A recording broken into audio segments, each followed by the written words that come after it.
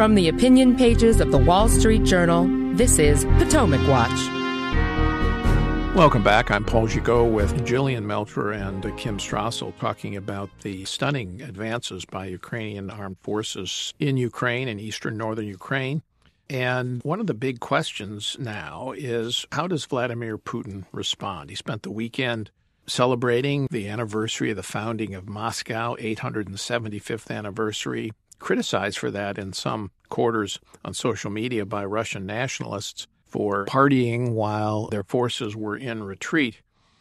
And that's an indication of what the pressure Putin is under here inside Russia. On the one hand, he does not want to mobilize the entire society. Remember, he calls this a special military operation, doesn't even call it a war. If you call it a war or call it an invasion, you get arrested. So calls it a special military operation, which suggests a kind of routine thing, not costly. And if he did go to a military draft, broad mobilization and conscription, that could begin to turn public opinion against the war in Russia. On the other hand, you have the nationalists who say, why don't you do more? It's time to get tough. It's time to fight harder.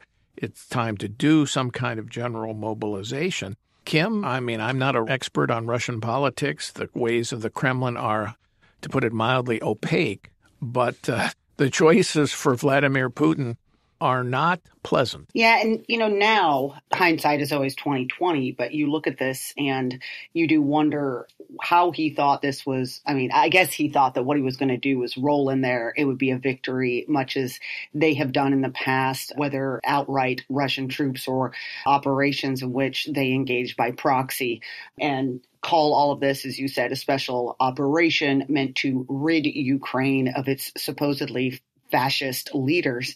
Obviously, that didn't work out. Now he's stuck between a rock and a hard place. And it's remarkable, if you look inside of Russia, there's been a lot of reporting, just the problem he has in terms of the normal TV propagandists that are employed to basically say nice things about the Kremlin. They were all over the place. There was beginning to be criticism of all of this as the news came out, because there was no way of denying just how bad the losses had been over the last couple of days. And a lot of people criticizing Putin for the fact that he had said this was going to be effective and brief, that there was going to be, no civilian strikes, and that people are getting a lot of information to the contrary. Now, one thing Putin could do, and I still think this might be the most likely response, because we've seen them do it before, and because I think he is very fearful of elevating this within the country, given the potential for a public backlash, is maybe they will do what they did when they lost Kiev, which is to say that they were regrouping, or maybe they'll say that they are retreating because they're doing this as a goodwill gesture in order to do nice things for civilians in Ukraine. I think the other risk, though, is that not only does he try to mobilize more of the country behind this, but that he engages in some really underhanded and risky tricks, like, for instance, staging some sort of nuclear event or somehow engaging NATO forces. That would be a huge escalation.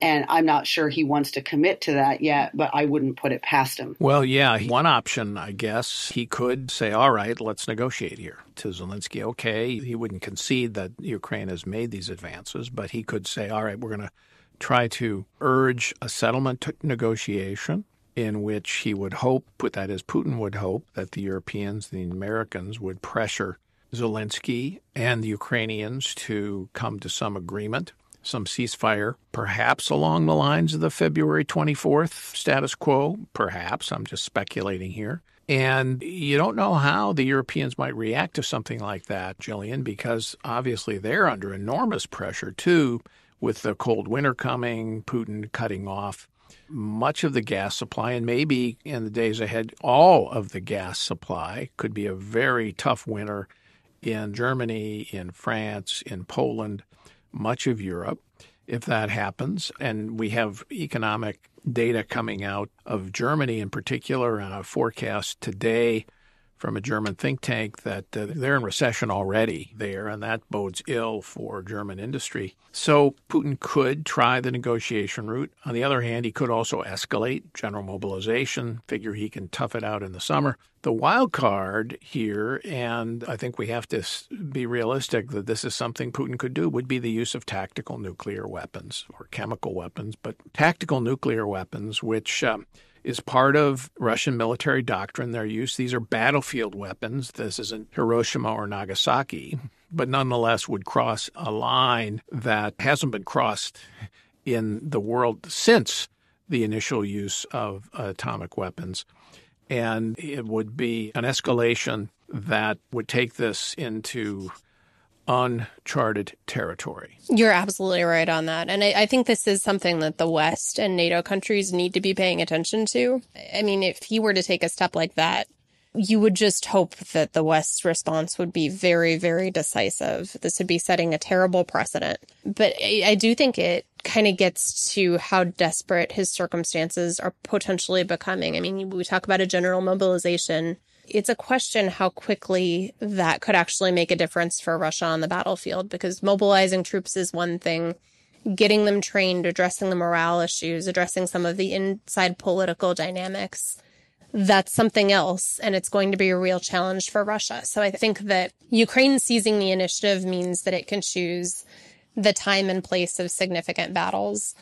But that, in addition to Putin's poor options, is pushing him into a place where he might make a desperate choice. I mean, he might view this as win in Ukraine or lose power or lose face. And I think it's a particularly dangerous moment. We've known that this would be coming if Ukraine does make gains, but it is really concerning. And he's certainly not somebody that would rule out the potential to do something desperate. And Kim, I think that could put that prospect, the fear of that, could cause the United States and some of the European leaders to tell Zelensky and the Ukrainians, wait, let's not drive the Russians into the Black Sea. Now, again, I don't want to overstate this. This is still only 1 week of this offensive, and the Ukrainian offensive could stall.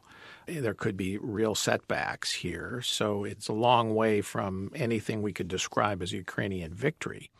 But if the Ukrainian offensive would continue, and there is the kind of disarray that we've seen in Russian ranks, then I wonder if Western leaders would say to the Ukrainians, hold it, we need to make sure that Putin isn't so humiliated that he feels he can use tactical nuclear weapons in order to prevent what would be a total humiliation and defeat, and probably the toppling of his presidency. Yes, that is a very real possibility.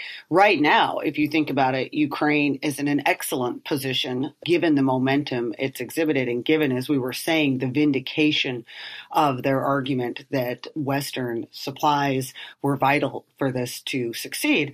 They're in a great position right now to go back to the West and actually put more pressure even on some countries like Germany, which up to now has not supplied a great deal of equipment or support, but to really amp up the pressure on a lot of its European allies and say, you need to continue supplying us, you need to get us even more. The same on the United States. But I do worry about this, Paul, because we've seen it in the past. Think back to, very early in the war, when they did manage to drive Russia out of Kiev, but it looked as though it was going to be a very long, hard slog. And even then, you were hearing a few reports that the White House was inclined toward just getting Ukraine to cut its losses, allow Russia to keep what it had gained in the east and the south. And Zelensky, to his credit, outright said no. But I think the longer we go on, this becomes more of a possibility that becomes the Western message, especially too, as Jillian mentioned, because if you begin to creep closer and closer to the actual Russian border, it becomes a lot trickier to take that ground without actually giving Russia provocation to claim that it has been invaded.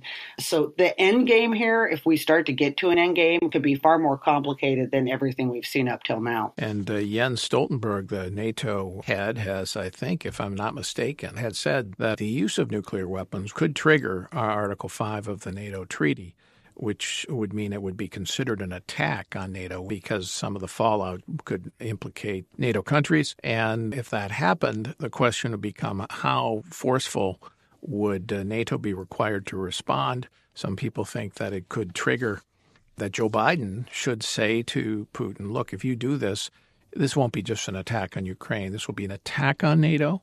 That means that you will be essentially declaring a war with the United States. All of what that implies, raising the stakes enormously, obviously, and you end up with a situation that we haven't seen since the early 1960s and the Cuban Missile Crisis, potentially. Now, I don't want to raise alarms here, but I just think we have to start thinking about, and I'm sure that there are people in the administration who are thinking about this. The question is, what are they saying to Vladimir Putin about the stakes? All right. Significant events here. Thank you, Kim. Thank you, Jillian. Thank you all for listening. You can email us, our valuable listeners, at pwpodcast@wsj.com. And if you like the show, please do hit that subscribe button. Wall Street Journal subscribers can also join Kim and Karl Rove and yours truly for a live opinion event. Can Republicans retake Congress on Monday, October 17th at 7 p.m.? That will be live in Dallas or streamed online. And for more information, go to wsjplus.com/opinion live for tickets and more information. And as always, we will be back here tomorrow for another edition of Potomac Watch.